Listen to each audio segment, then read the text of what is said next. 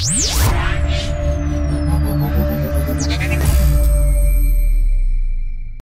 Rovers Chat YouTube channel is proudly sponsored by 6yardsout.com. They've got retro football from every era with mugs, phone cases and much more. They also have plenty of Rovers goods including apparel with the famous 94-95 season and this season's kit. Check them out using the link in the description below. Hello Rovers fans and welcome to our reaction video as Rovers have made a signing in this January transfer window. Was rumoured, it's finally happened. DEYOVAISIO ZEEFUIK. That is the first time I am going to pronounce his full name, possibly the last. He will be ZEEFUIK from now on in this video, signing on loan for the remainder of the season with an option to buy in the summer as well. So as you can see, I'm joined by Alex Lomax, who's going to join me and giving his reaction to the video. How are you doing, Alex? Yeah, I'm good, Ryan. Just recovering, obviously, from the disappointment in the FA Cup, but I think we're a bit used to that by now, aren't we, to be honest? So it's nothing new. So I think it's probably better that we move on and maybe talk about something a little bit more exciting. We will, and you can focus your mind on how to pronounce this guy's name because it is one of the more complicated ones. So there we go. That can focus your mind for the next few weeks. But you're right, it is exciting news. So let's get stuck into this. So before I come to Alex, just a little rundown for Rovers fans. DEYOVAISIO ZEEFUIK. He is a 23-year-old Dutch right back, signing from Hertha Berlin in the Bundesliga, where he has been for the last couple of seasons. Before that, he came through the Ajax Youth Academy and then took in a spell at Groningen in that Dutch division as well.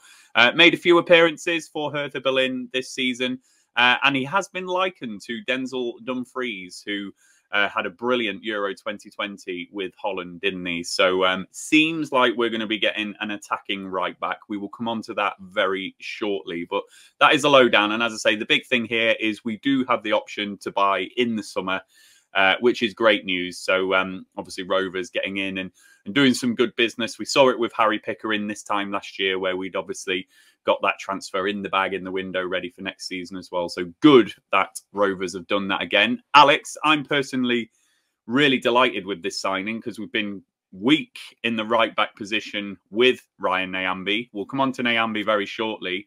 Regardless of what happens with Nyambe, we did need a bit of cover there, didn't we? So how do you feel about this one?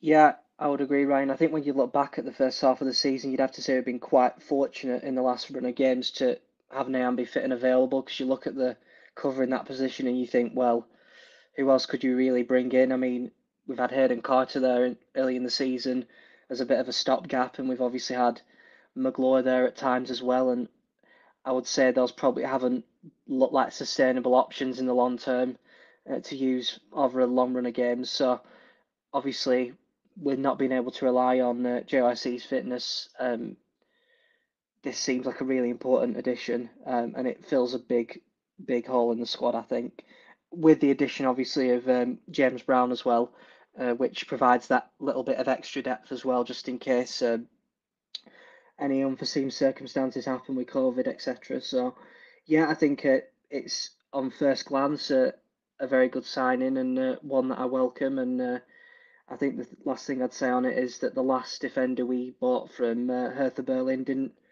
turn out too bad. I remember was he called Samba? I remember him somewhere along the line. So I think he turned out all right actually for Rovers. So yeah, I'd be glad if he's half as good. You're absolutely right. And ZEEFUIK has certainly got a surname that might, you know, get some cult hero status in the Rovers fan base. Obviously, Samba did go on to be a cult hero for Rovers. So in name terms, straight away, ZEEFUIK is there. So you're absolutely right, Alex.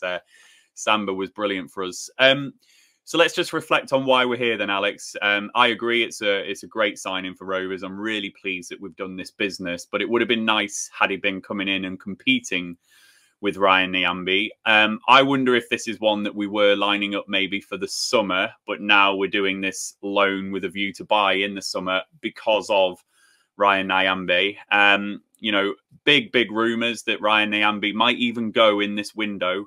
We obviously knew that he probably wasn't going to sign a new contract, but there are heavy rumours linking him with Leeds and £3 million I've seen.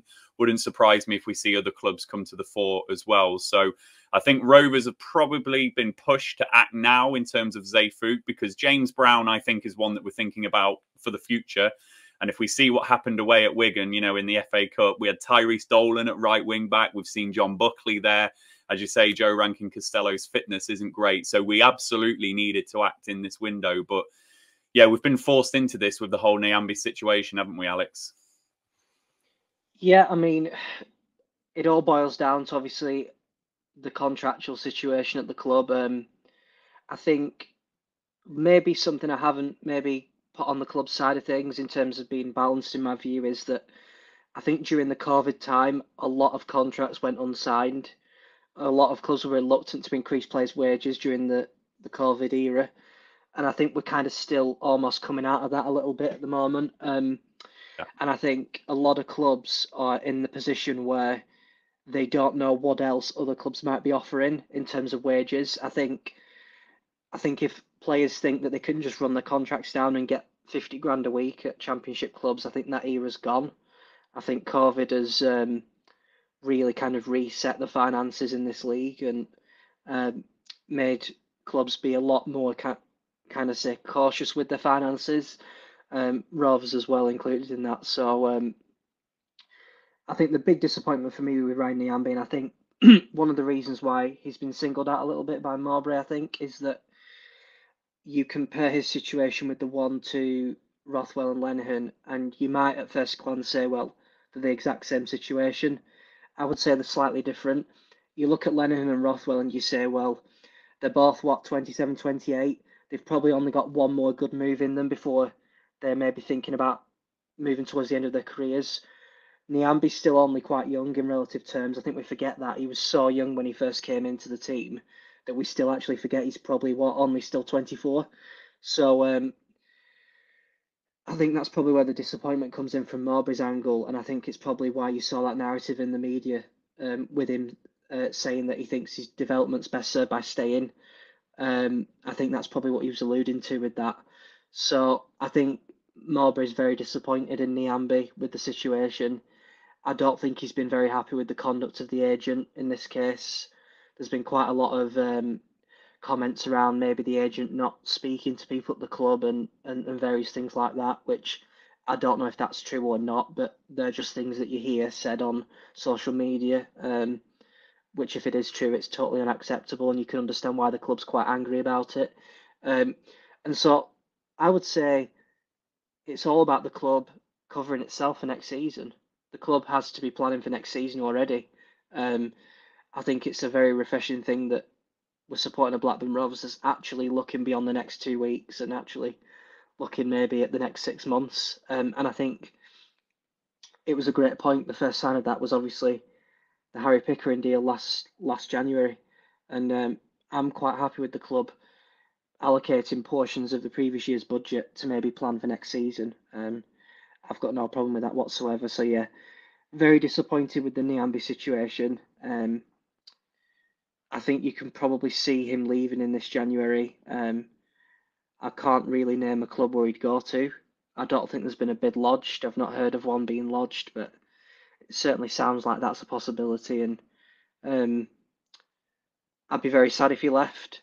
I'd have immense regret about it, because I think he could have been the first Namibian player to play in the Premier League for Rovers, which would have been a great story in its own right. Talking about Diaz and things like that, but that would have been a great story in its own right. And so an academy graduate departing when he could have been very, very high up in the appearance charts at the end of his Rovers career if he stayed long term, it's something I'm very gutted about. But obviously, the only thing the club can do is recruit properly and move on. And in terms of recruit properly, not much is known about ZEEFUIK if we move on to him, but certainly it appears to be a signing of someone who likes to get forward. I said Denzel Dumfries earlier. We have had some success, scout in Europe before. Thomas Kaminski is one that immediately obviously comes to mind in terms of the last European scouting that we did. And then you mentioned Chris Samba earlier on, didn't you, Alex? So we have done that well before. As I say, not much known about ZEEFUIK. If you are a Rovers fan that watches the Bundesliga, do hit us up in the comments and let us know how he's played. But certainly the underlying data on him appears to be a right back that likes to get forward, but is defensively strong as well. So a bit like Ryan Nyambe, you could say. So it looks like a like-for-like replacement in that. At this moment, I will just do a big shout out to Andy Watson as well, because he's developed a metric based on players that have played 700 minutes or more in the Bundesliga this season in that wing-back position. And if you look at his tweet from Sunday evening, you can see how ZEEFUIK compares to even players like Mukiele and Alphonso Davies as well. You know, some high-end fullbacks within that Bundesliga.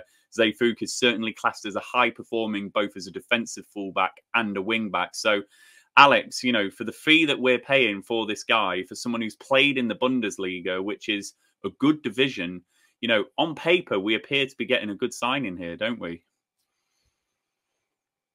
I think it's a no-brainer when you look at the financial side of it, and you can probably explain it with this, that I think the position the club is probably taking is that you sell Nyambe now for maybe, what, £2 million, something around that ballpark, and in the summer there is an option to buy for around £3 million.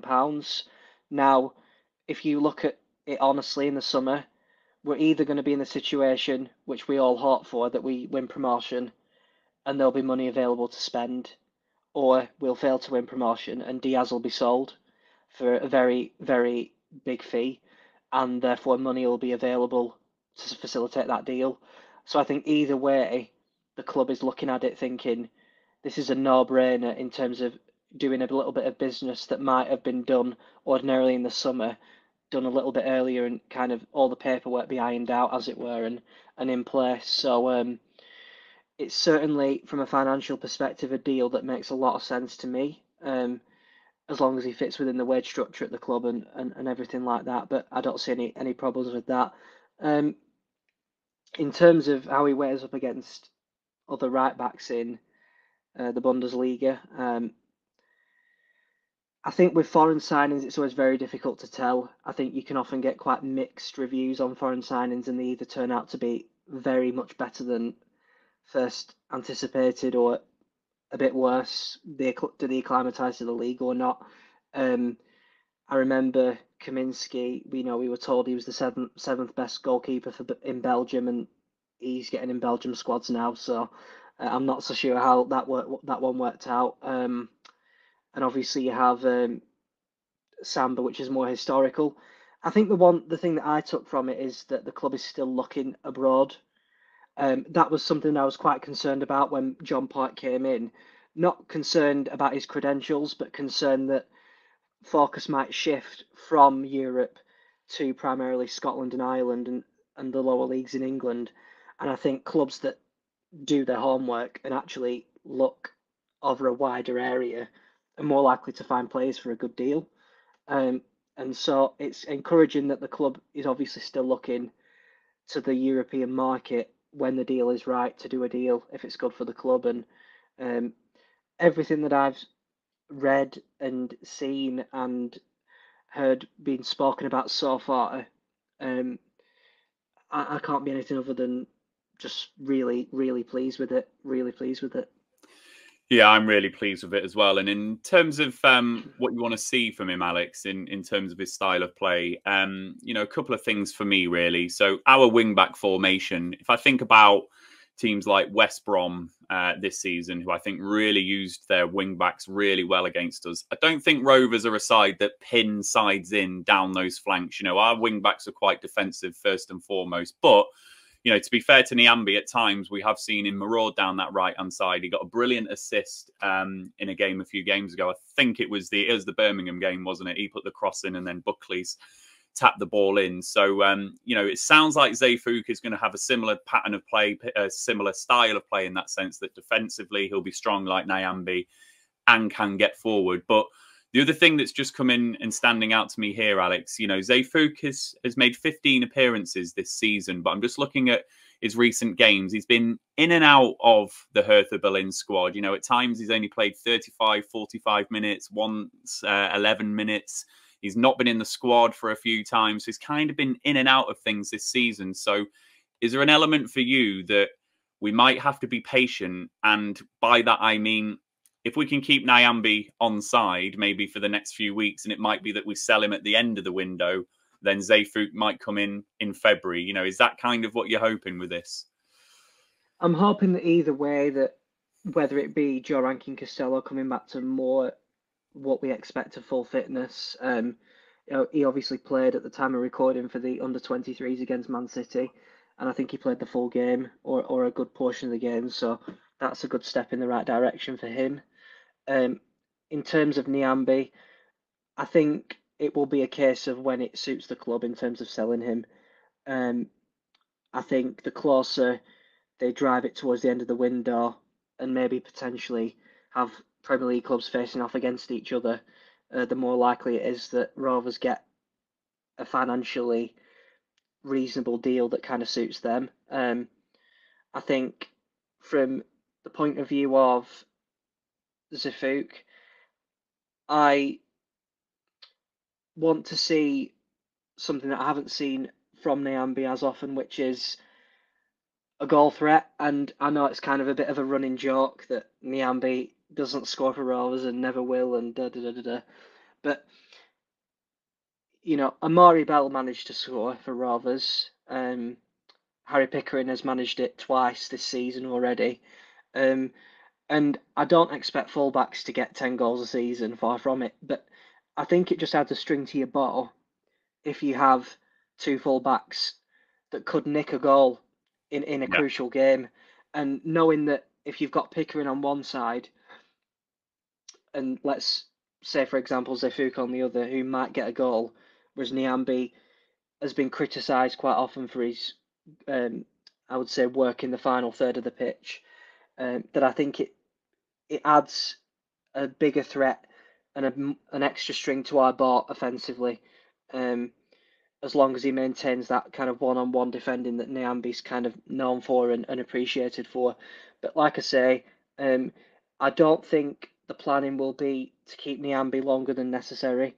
I think Mowbray is quite big on having people in the dressing room that want to be there. I think he's, particularly this season, fostered an excellent atmosphere.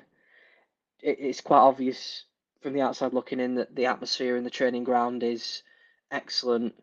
The atmosphere in the dressing room is second to none. And I can see that a player that maybe has eyes elsewhere not being allowed to kind of hang around for too long. That's just my personal opinion on it. I think you're absolutely right, Alex. And I think Joe Rankin Costello, obviously playing that amount of minutes that he did in that under-23s game, you know, it wouldn't surprise me if we did see him rocking up away at Cardiff in the next game with all these rumours about Nyambe. I can't see ZEEFUIK being thrown in straight away just with the recent minutes that he's had. You know, Mowbray will just want the time for him to get up to speed. So would not surprise me if we had Rankin Costello at right wing back for the next few games. And then once Mowbray's had a good look at him, then I fully expect him to be in the side. And actually, that might just release Rankin Costello into some of those midfield positions as well. And that obviously adds further strength in depth in that sense. But I think you're absolutely right as well in terms of the attacking threat. As much as we did see Ryan Nyambe maraud down that right-hand side, as much as we did see Ryan Nyambe put in some crosses and get some assists, I wouldn't say he's necessarily someone who you would say is a magnificent crosser of the ball or, you know, strikes the ball really cleanly. I've not seen ZEEFUIK. He could be exactly the same, but hopefully he's got, you know, a bit more of a regular threat on that right wing back position. Again, Rovers fans, if you know about ZEEFUIK and his credentials in that sense, please do let us know in the comments. So Alex, then final thing then, you know, let's just summarize how we both feel about the signing. You know, in terms of my thoughts first, it's a signing I'm really pleased with, and I'm pleased that we've been proactive on this whole situation. I think Rovers have obviously reached a point with Nyambe where we've resigned that he's not going to stay. And now, obviously, we're seeing an immediate threat that he might well go during this window. So I'm really pleased that we've dipped into that market, really pleased that we've dipped into that network in Europe that we've got.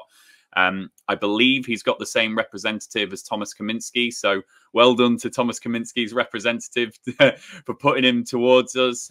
Seems like a really good signing on paper. Certainly someone who will offer an attacking threat down that side for us. And do you know what? If he's anything like Denzel Dumfries, who got some goals for Holland in Euro 2020, then that's really exciting. So maybe we'll see the wing-backs become a more prominent feature of our play, particularly if we do lose Diaz either this January or in the summer. That might just be a part of our play that we develop with really attacking wing-backs. You know, ZEEFUIK one side, Pickering like we saw for Crewe last season as well.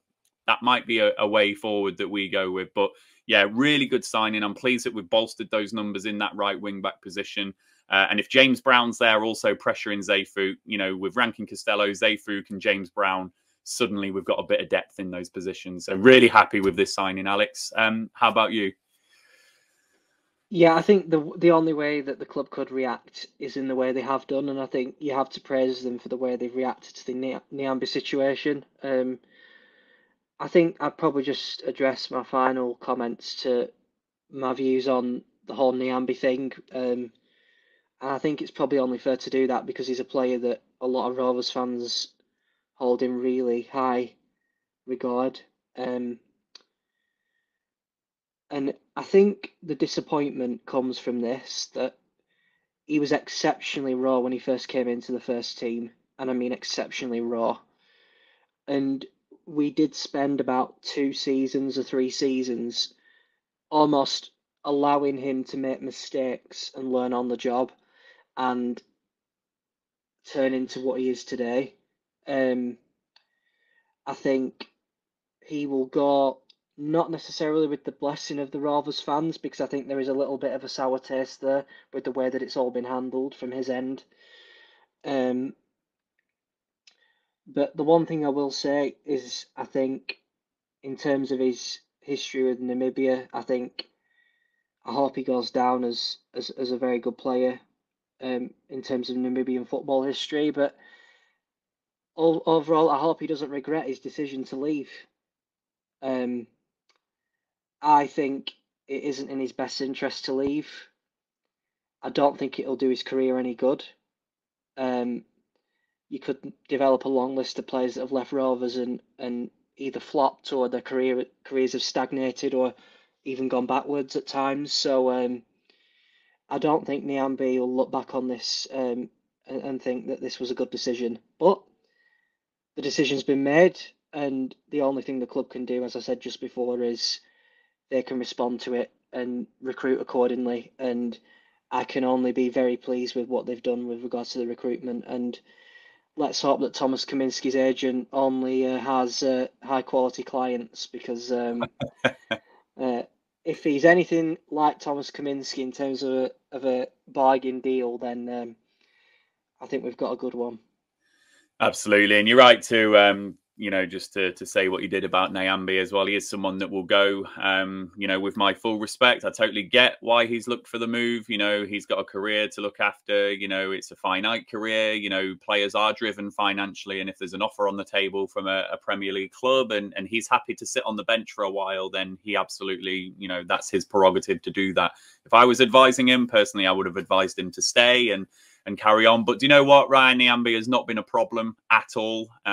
Absolute maximum respect. You cannot say his performance levels have dipped in any way, shape or form. So maximum respect to Ryan Nyambe. But as we've seen with players in the past, you know, we've seen many a player come through Rovers, players that we've really adored and enjoyed watching.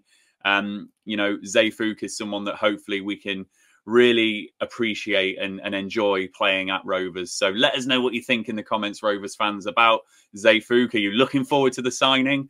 Am I pronouncing his name totally wrong? Let me know if I am, because we're all going to have to get used to this. But as you can tell from Alex and I, we're really pleased with the signing and great that Rovers have been proactive on it. So we'll end the video there. We look forward to seeing ZEEFUIK in his first game. Hopefully he's in a match day squad soon. Let us know what you think in the comments. Please give this video a big like. Please subscribe to our YouTube channel and look out for all of our content ready for that Cardiff City, sadly behind closed doors game on Saturday. We'll see you soon, Rovers fans. See you later, Alex. The Rovers Chat YouTube channel is proudly sponsored by 6yardsout.com. They've got retro football from every era with mugs, phone cases and much more. They also have plenty of Rovers goods, including apparel with the famous 94-95 season and this season's kit. Check them out using the link in the description below.